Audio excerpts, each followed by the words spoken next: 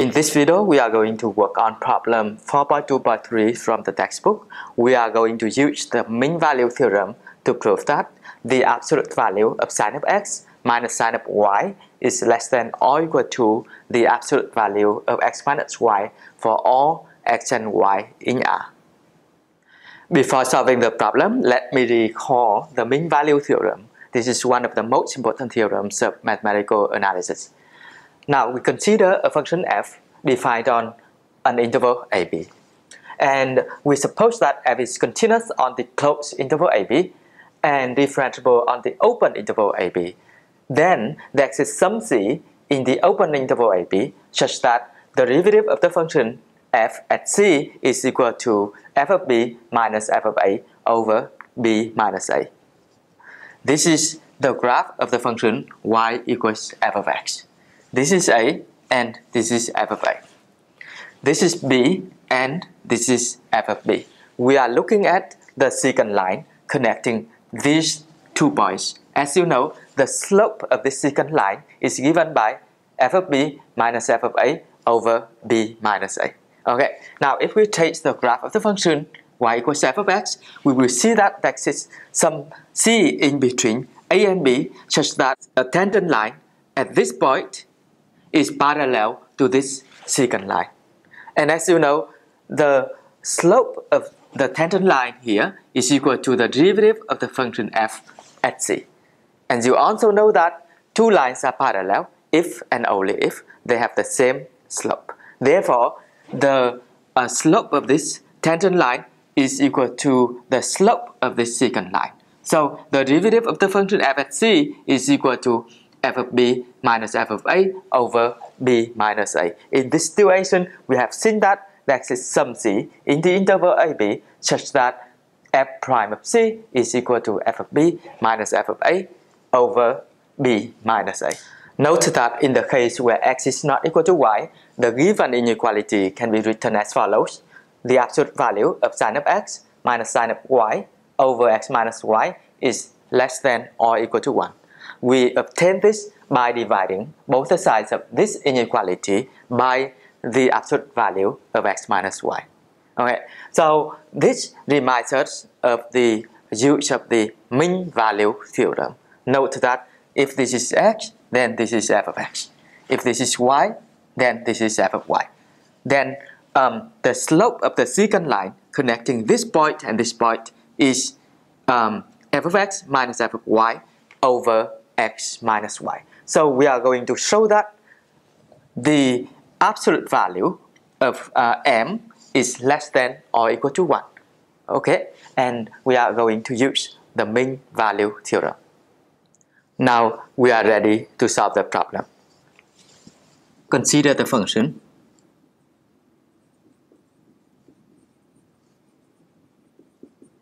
given by f of x is equal to sin of x for x in R. Okay. Observe that if x is equal to y, then this inequality is satisfied, obviously, because both sides are 0.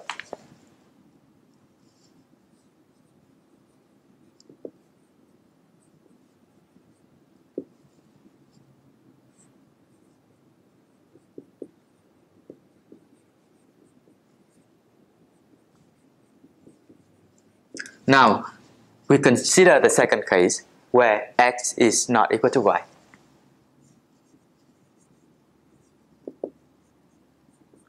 And without loss of generality, we can assume that x is less than y. So it suffices to consider the case where x is strictly less than y.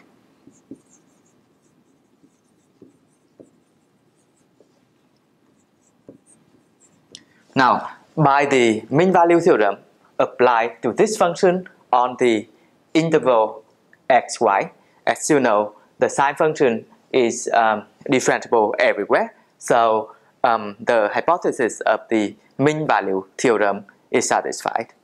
So by the mean value theorem,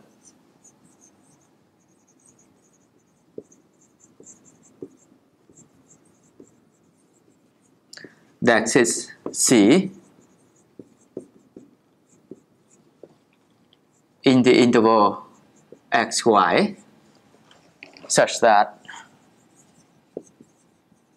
the derivative of the function f at C is equal to f of x minus f of y over x minus y. Notice that this is equal to f of y minus f of x over y minus x. So as you know, for this function, the derivative of the function is cosine of x. F prime of x is cosine of x. Therefore, f prime of c is cosine of c. So we are going to replace everything in. So we're going to get that cosine of c is equal to f of x here is sine of x. F of y here is sine of y over x minus y. Okay. Now, if we take the absolute value of both sides, we are going to have the following. Then, the absolute value of cosine of c is equal to the absolute value of sine of x minus sine of y over x minus y. And as you know, the absolute value of cosine of c is always less than or equal to 1. So this is less than or equal to 1. It follows that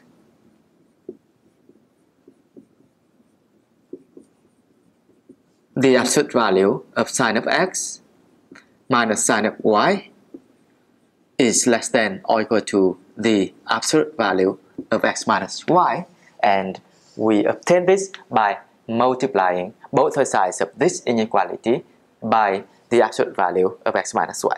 So we have seen that in any case, the absolute value of sine of x minus sine of y is less than or equal to the absolute value of x minus y. So we have completed solving the problem. After solving the problem, we have an important remark. Here we consider a function f defined on an interval AB.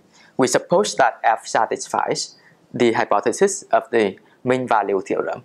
That means f is continuous on the interval AB and differentiable on the open interval AB. We also assume that the derivative of the function is bounded by a constant L. That means the absolute value of f prime of x is less than or equal to L for all x in the interval AB. Here, L is a non-negative constant. By the mean value theorem, we can show that the absolute value of f of x minus f of y is less than or equal to L times the absolute value of x minus y for all x and y in the interval AB. That means the function f is Lipschitz continuous on the interval AB with Lipschitz constant L. Okay, and the proof is very similar to the proof of the problem we have solved.